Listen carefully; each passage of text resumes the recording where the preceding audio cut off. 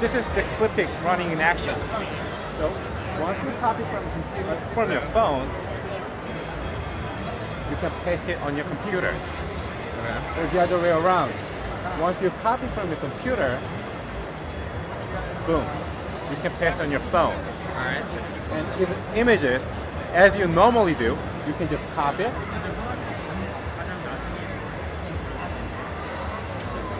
Right there. Okay, so now is the device running a special app that'll like send it? Yes, the apps that are running background, actually it works like Dropbox, right?